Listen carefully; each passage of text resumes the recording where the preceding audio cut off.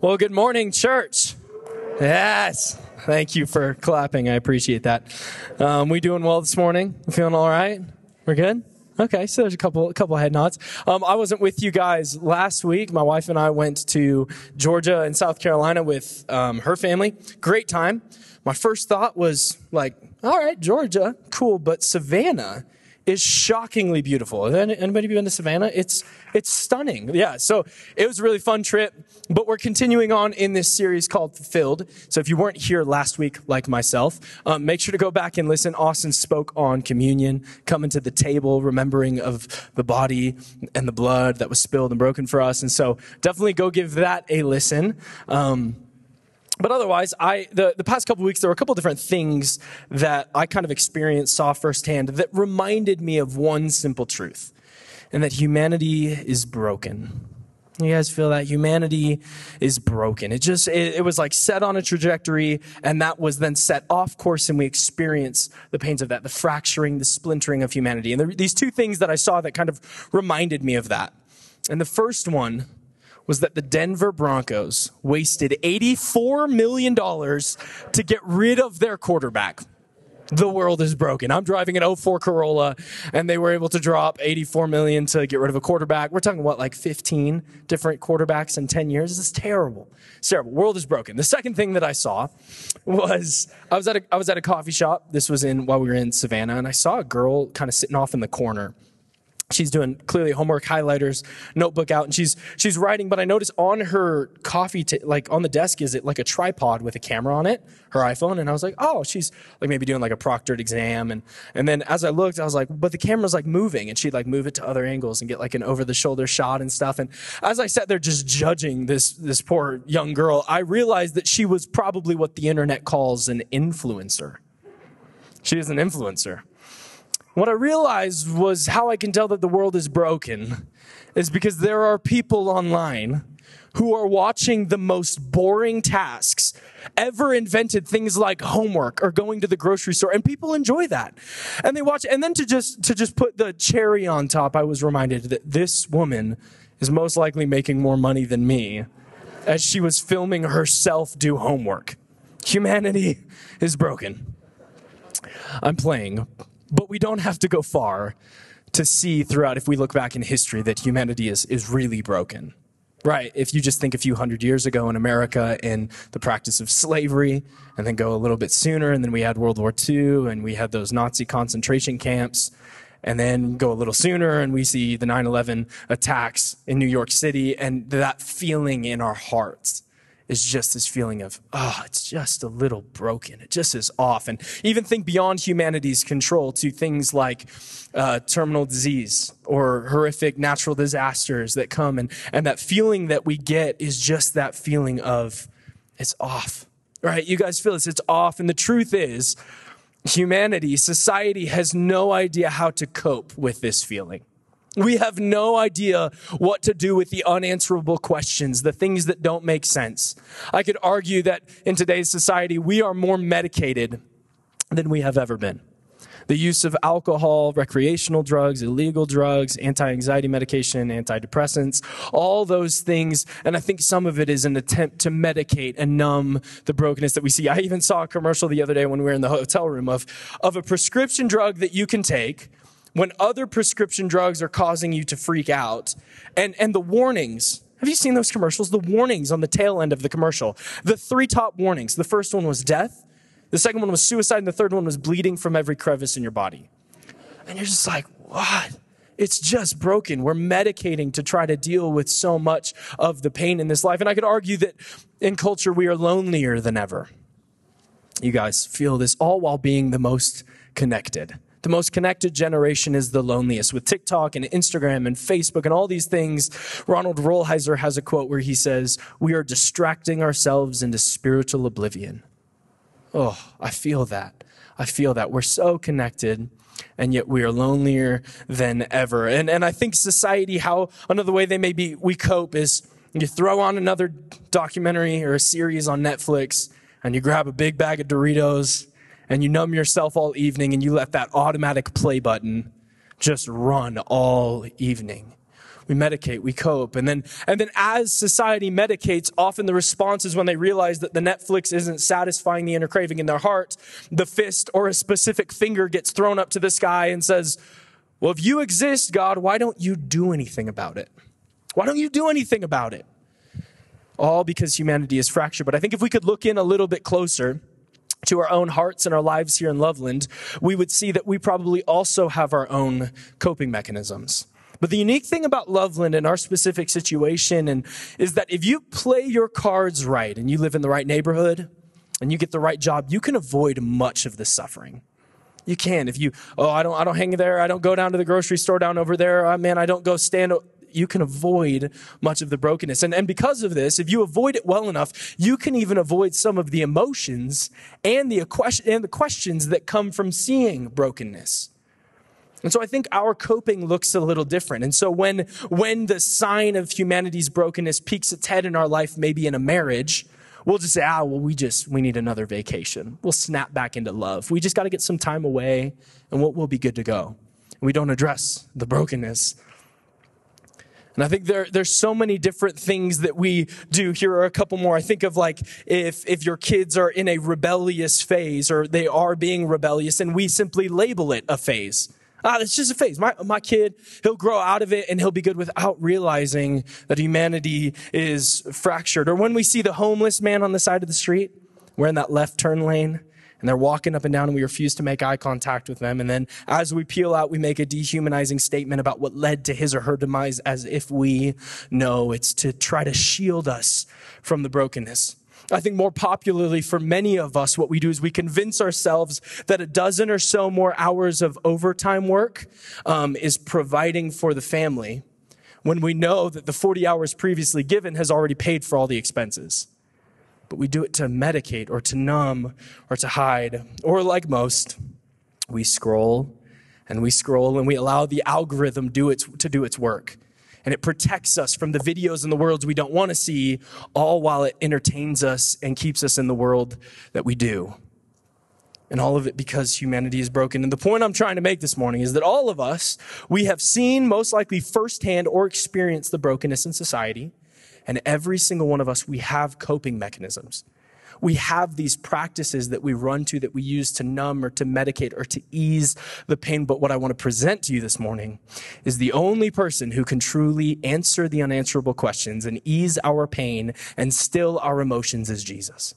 He's the only person he can do it. And I would even say that all of these Old Testament prophecies that we look at, all of the fulfillment of these Old Testament prophecies, and this idea that we're going to talk about this morning about Jesus being our great high priest, was to drive us to a place of intimacy with God.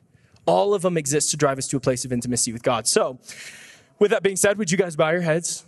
We're going to welcome the Holy Spirit this morning before we read. Well, God, we just invite your presence. We just ask that you would come and you would speak to us. Would your word speak to us? Would your word challenge us and correct us in areas that we need corrected? Lord, we want to just open our hearts to you. We want you to breathe just fresh life on the text that we're about to read. God, we ask that in all things you'd be glorified, and with the words of our mouth and the meditations of our heart, would they be acceptable to you, O God, our rock and our redeemer. It's in your mighty name. Amen. All right, so you can open your Bibles to Hebrews chapter 4. Hebrews chapter 4, if you're unfamiliar where Hebrews is, you can just go to the very last chapter and then go a couple books forward, and you'll probably be able to find it. It's also going to be up on the screen or in the YouVersion Bible app, but we're going to read in verse 14. Just 3 verses this morning. It's going to go pretty quick. It says, "Since then we have a great high priest who has passed through the heavens, Jesus, the Son of God. Let us hold fast our confession. For we do not have a high priest who is unable to sympathize with our weakness, but one in whom every respect has been tempted as we are, yet without sin.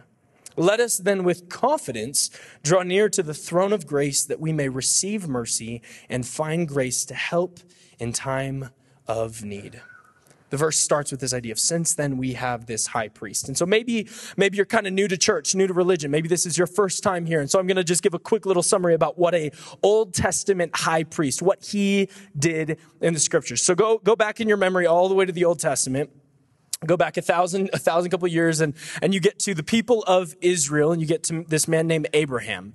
And God, the Almighty God, Yahweh, the one that we worship today, he makes a covenant with Abraham, and he says, hey, from your lineage, all of the nations of the earth will be blessed. And so they make this covenant commitment, God and man, and then from Abraham comes this people group called Israel. Right? And so God says, I want to be your God and I want you to be my people and I will dwell among you. But for a holy, righteous, perfect, just God to dwell among sinful, imperfect people, God needed to create a system so that as you got closer to him, you on your own became holier and holy. Because, Austin mentioned this verse last week, the wages of sin is death. And so when holiness is in the presence of sin, it consumes it. It destroys it. There actually needs to be a blood sacrifice for that sin. So God says, I'm going to come and dwell among you in this thing called the tabernacle. And there were 3 sections of the tabernacle. There was the most holy place. This is where Yahweh, God, dwelled in a pillar of smoke and fire behind a veil. And then go a step further out, and these were called the inner courts. And then you go to the furthest, and it was almost like a gate around the outside, a fence that was put up that was called the outer courts. And so Israel, to allow for the holy God to dwell in their midst behind this veil, they would, every single section, they would offer sacrifices for their sins. And they would kill an animal. There were also free will sacrifices that would have been given. But all of Israel, all of the people group was allowed to come into these outer courts. And they would step into these outer courts and they would kill goats and lambs for their sin. And it was how there was relationship between God and man. And then from one of the 12 tribes of Israel, the Levites, God chose them to be priests in the tabernacle. It was basically a modern day pastor or minister. And they worked full time in the tabernacle. And now the Levites were only allowed to go into the inner courts. And then here's where the great high priest comes in. Then once a year, God would have one man from the tribe of Levi, who was called the great high priest, who would enter into the most holy place, or the Holy of Holies. And there was a separation of the veil, and once a year they would tie a rope around his ankle, and he would go in and he would actually behold the glory of the Lord in a pillar of smoke and fire, and he would offer sacrifices. He would burn incense to the Lord. So when we look at Hebrews, what the author is saying is that we now have a new great high priest, and that person is Jesus. You guys following along? Okay, great. The second thing that I noticed from this text that I'm going to spend a portion of the morning on is this idea that we have a God who can sympathize with our weakness. We have a God who can sympathize with our weakness. He was tempted as we are, yet he did not sin. This idea of sympathy is that God can relate with us. That God actually can feel, he felt what we feel on earth. Like all the brokenness I talked about at the beginning of the sermon, like God feels that brokenness. And what's really unique is that there are multiple prophecies that were given in the Old Testament that speak about God's brokenness, about him being able to sympathize with our weakness. He was mocked, he was abandoned, he was dehumanized, he was betrayed. And all of these are Old Testament prophecies that then Christ fulfilled that we're going to look at. So starting in Matthew 27, verse 3 through 5, we see that the Almighty God was betrayed. And it says, then when Judas, his betrayer, saw that Jesus was condemned, he changed his mind and he brought back the 30 pieces of silver to the chief priests and the elders, saying, I have sinned by betraying innocent blood. And they said, well, what is that to us? See to it yourself. And throwing down the pieces of silver in the temple, he departed. So Jesus, the almighty, perfect God, who's now walking on the earth, experienced betrayal. Someone who was in his inner circle actually sold his life for 30 pieces of silver. That's to fulfill the prophecy that was given in Zechariah 11, verse 13, that says, so I took the 30 pieces of silver and I threw them into the house of the Lord to the potter. And then to go a step further of Jesus being betrayed, he was also dehumanized. He was actually treated as the least of the least, because in the law of Moses, if you go all the way back again, a slave's price was simply 30 pieces of silver. And this is what it says here in 21 verse 32 of Exodus. If the ox gores a slave, male or female, the owner shall give to their master 30 shekels of silver, and the ox shall be stoned. So the lowest person in society at the time would have been a slave, and the price of their life was simply 30 pieces of silver. So I don't know where you find yourself this morning, but when the scripture says we have a God who can sympathize with our weakness, I don't know if you feel like you've been betrayed, or you feel like you've been dehumanized, or you feel like you're the lowest of the low, but we have a God who can sympathize with that pain, with that weakness. This continues on. Jesus was mocked and he was abandoned.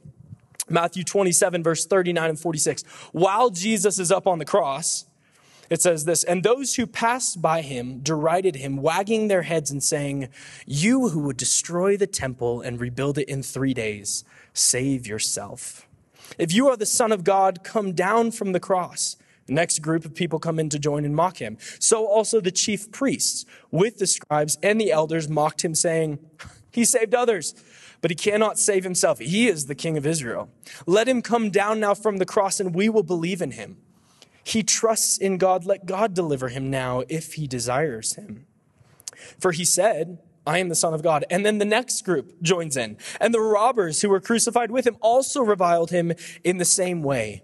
And now from the 6th hour there was darkness over all the land until the 9th hour. And about the 9th hour Jesus cried out with a loud voice, Eloi, Eloi, lama sabachthani, which means, my God, why have you forsaken me? Jesus, the Almighty God, is mocked. He's made fun of. It's so crazy. The Lamb of God, the one who breathed creation to existence, is being mocked by the very man he brought up from the dust.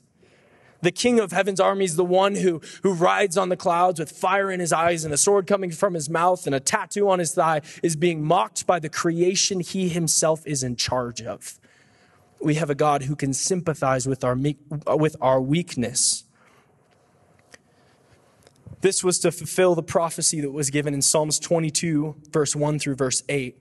And what's so unique about this prophecy is it was given hundreds, if not thousands of years beforehand by King David. And in Jewish practice, as you would go to school as a Jewish boy, you would learn much of the Psalms. You would commit many of these to memory. So it is very likely that the Jewish people who are in the crowd mocking Jesus are familiar with this psalm and would have known it as a prophetic psalm. And so when Jesus is up on the cross, he actually quotes this psalm to say, I am the fulfillment of Psalms 22. So let's read this together.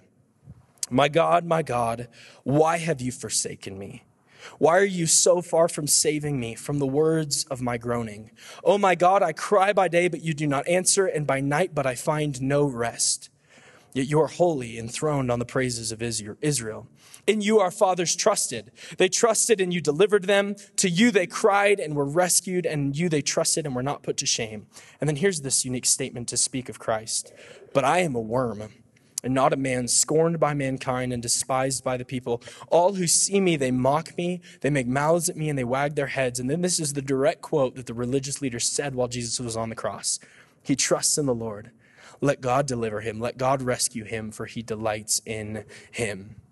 So as Jesus hung upon the cross, he would have experienced intense separation from God the Father. It says that in the scriptures that God the Father actually turned his back on him because in 1 Corinthians it says, God made him, Jesus, who knew no sin, to be sin so that in him we might become the righteousness of God. So Christ actually became sin, and in that moment he experienced separation. So when Jesus says, my God, why have you forsaken me? It's both a feeling of abandonment, but it's also a statement of I am the fulfillment of Psalms 22. And this is what's so beautiful about Psalms 22.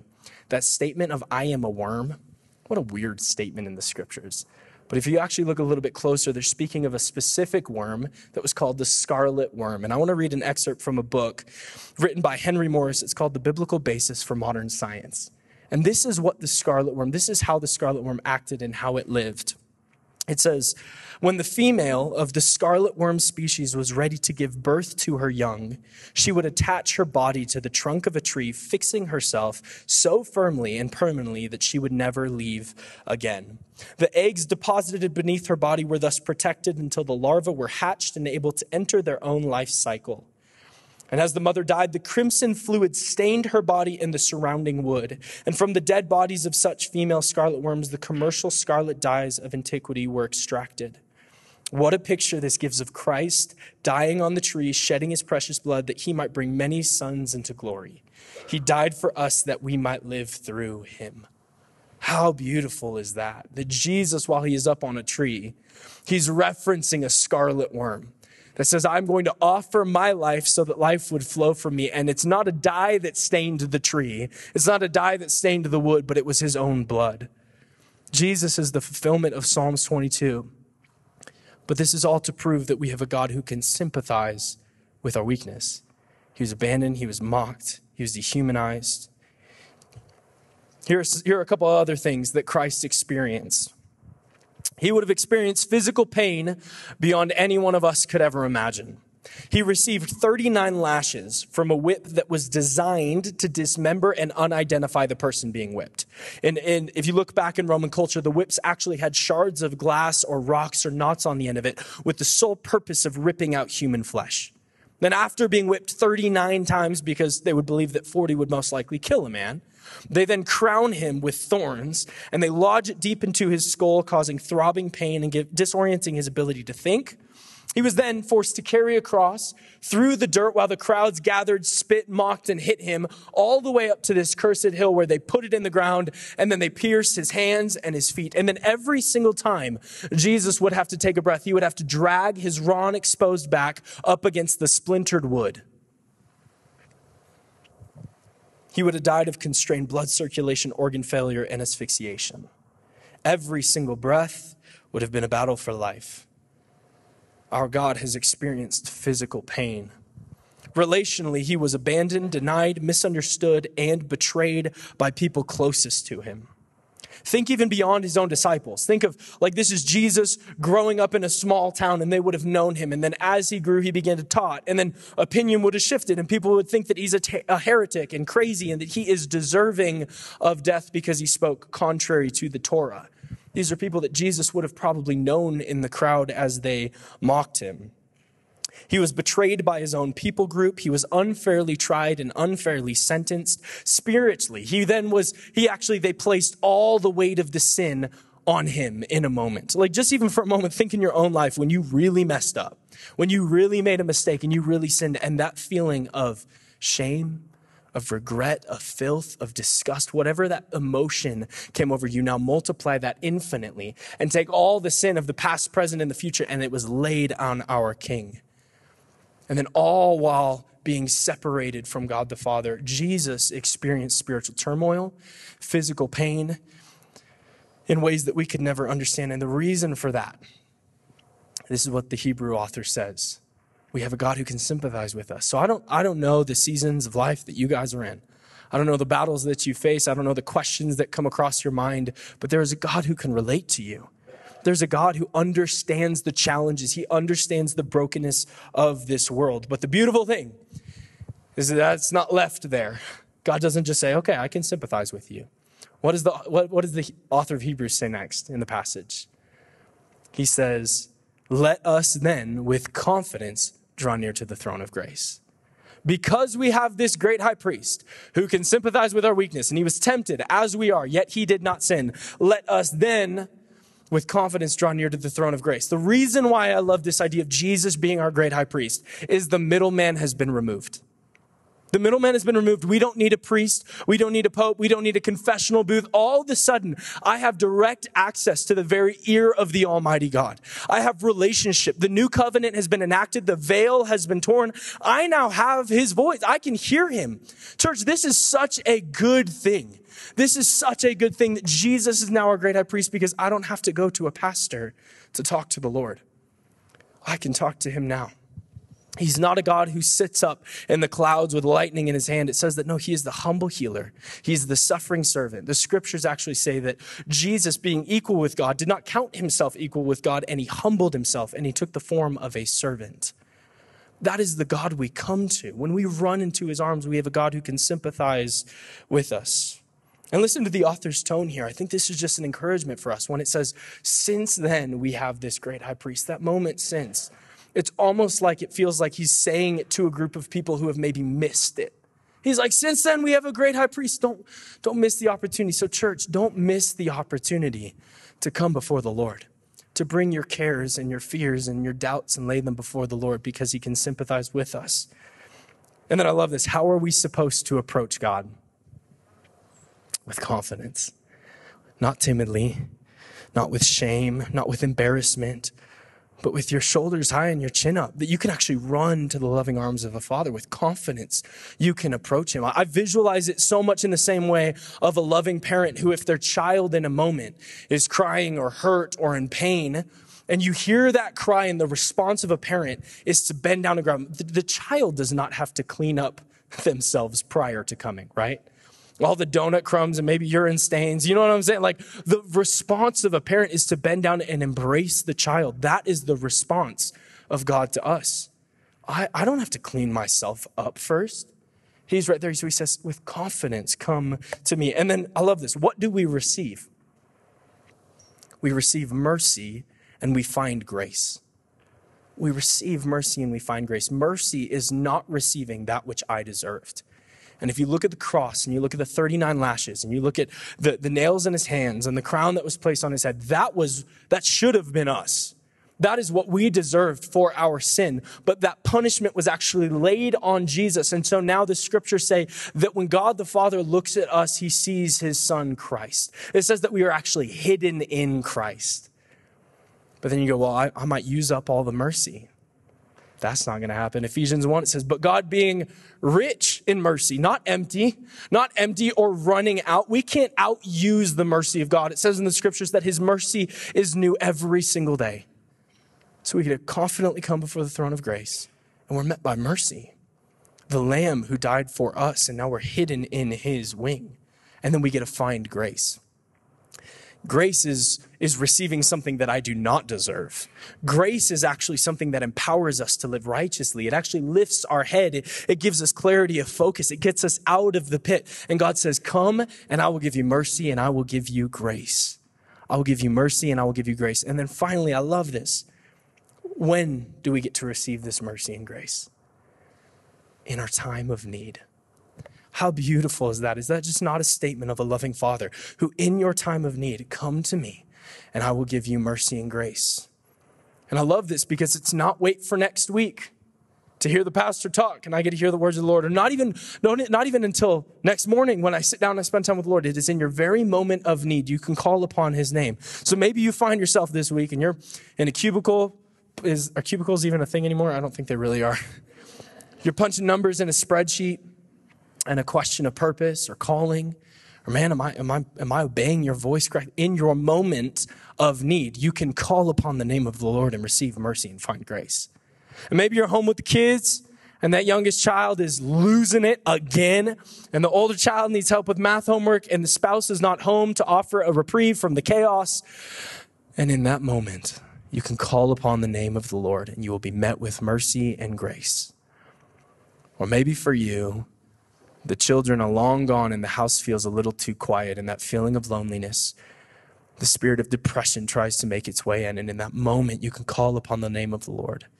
Psalms 120, it says, I look up to the mountains, for where does my help come from?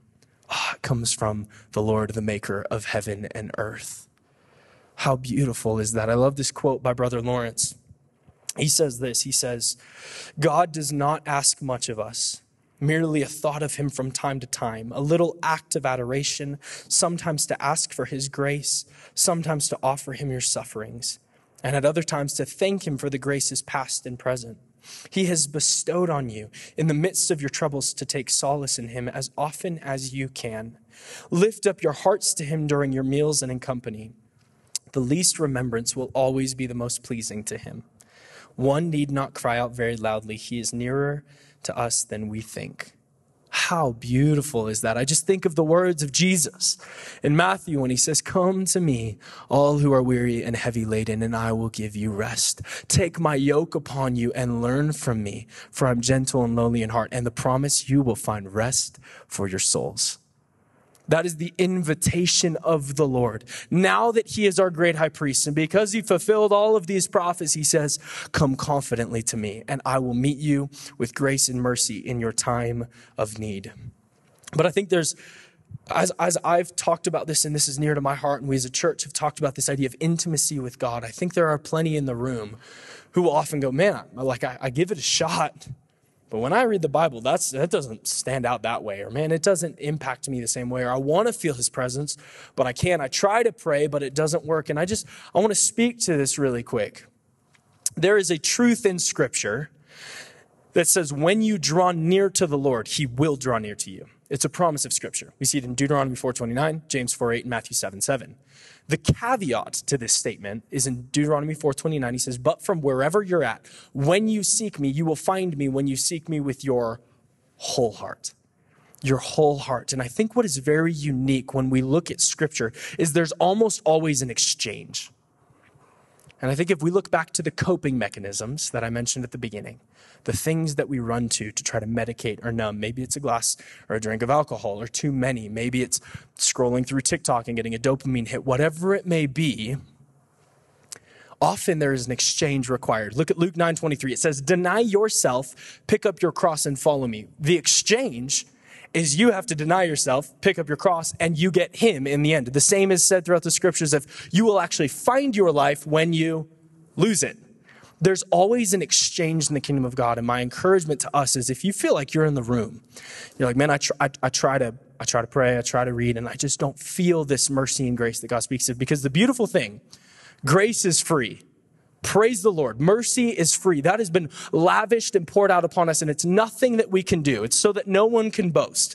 But for us to experience the presence of God and to feel the nearness of God, there's an exchange that needs to happen. And it might be going, this coping mechanism that I've been running to, I actually have to exchange it to feel the nearness of God. Because I think if we were to inventory our lives, for many of us, even in my own life, there's been times where I am dedicated to something and it has my whole heart. It could be exercise, it could be hobbies, fishing, hunting, it could be sports, it could be video games, it could be work. And we have all of these things in our life, but the exchange is often God going, you have to give that up so that I can fill you. I think I've heard it said that you need to empty a cup before it can be filled with something new. I love A.W. Tozer. He has a quote. He says, the deeper we go into the presence of God, the less we're allowed to bring with us. Oh, is that not true? That as we go deeper into the beauty and the majesty of God, the less I'm allowed to hold on to of the world. So I want to encourage you. We're going to spend a little time reflecting. But this idea of I can come boldly before the throne of grace and I can receive mercy and I can find grace. And you might be going, I want to feel that mercy. I want to feel that grace. Then I want you to ask the question, are there competing affections in your life? Is there something competing for the affection in your life? Is there something that is outweighing the scale to where God says, I want you to come, but you got to leave that behind. You got to leave that behind. Because we all have coping mechanisms. We do. And I think one of the really cool invitations in a story from the Old Testament that really encourages me is the story of Jacob. Jacob was known as the deceiver, and he's out one night wrestling with what people say the Almighty God, an angel of the Lord. And he's wrestling with this angelic being, with the divine. And he's wrestling and he says, I will not let you go until you bless me. And the angel says, well, the daybreak is about to come and you're going to see my face. And so he puts Jacob's hip out of place and he renames Jacob to Israel, which means you have striven with God and you have won. And Jacob never walks the same, but there's blessing that follows him. And so I think the encouragement for all of us when we face these broken things in life, the unanswerable questions, the questions of purpose and the challenges, we have an opportunity to bring those questions and wrestle with them with the Almighty. We get to wrestle with God. We could actually bring them before the Lord, because the fulfillment of all of these Old Testament prophecies, the 300 that Taylor mentioned, Austin mentioned a really cool thing at the beginning of the service, that those serve to give us confidence that God was fully man and fully God. It actually helps us go, he was a real man, but he's also fully God. But it doesn't end there. It's always meant to drive us closer to a place of intimacy with him. All the challenges, all the questions, all the chaos, all the fracturing in the world, those things, their design is to drive us to the very heart of God. And yet, what they often do, for a quick fix, we run to the coping mechanisms in our life. We take another drink, we scroll, whatever it may be, and God is saying, come to me. Come wrestle with those questions. And what I'll tell you right now, God does not promise that every emotion in your heart will be eased or every question will be answered, but we get him in the process. We get the person of Jesus in the process. So would you guys stand with me? We're going to have a little bit of a moment of reflection, but we got a word kind of during worship that just the John 3:16 was highlighted of just receiving the love of the Father. Because I do think with this exchange and this idea of sometimes I have to lay things down to receive all that the Lord has for me, there are also some of you in the room who most likely you need to just sit and receive. And I know my heart's tendency, being a little perfectionistic, is I'll work harder. I'll just work harder and I'll feel the presence of God. And there are some of you who in the room who you need to sit down at your kitchen table, open your Bible and go, I receive the grace that you have promised me. And it's not in my own doing. Right? John 3:16, for God so loved the world that he gave. The exchange he made was far greater than any exchange that we will ever make. And so I also want to invite the prayer team to come forward. And then we're going to spend a little bit of time reflecting. But if you find yourself in this moment like, no, I would love to receive a fresh encounter of the Lord, then I would love for you to come down and the prayer team would love to pray with you. Because there's an exchange that happens. God gave his son, and the response can be that you can feel the nearness of the Holy Spirit. But the other thing I want to just spend some time sitting on is there a competing affection in your life? Is there a coping mechanism that you run to? Something that you use to medicate or to numb, to escape? Because the Lord says, come to me. I am your great high priest. You can come confidently in your time of need and I will meet you. So if you would just close your head, bow your heads, close your eyes, extend your hands, and let's just welcome the Holy Spirit for a moment and just ask him to reveal, is there something off in our hearts? Is there something that I'm running towards? Is there something in this world that I'm medicating with that should be you? We ask that you would just reveal it. So for just a moment, I'm going to stop talking. Could we just sit and just listen? Yeah, Lord, if there is a coping mechanism in our hearts, or if there is something that we are running to, we just lay it down. The beauty of repentance is turning the other way. So God, we just lay things down and we want to run to you and you alone. Psalms 139 says, point out in me anything that is offensive to you. So would you just point out in our hearts anything that is offensive to you, and would you lead us along the path of everlasting life? We love you. It's in your mighty name. Amen.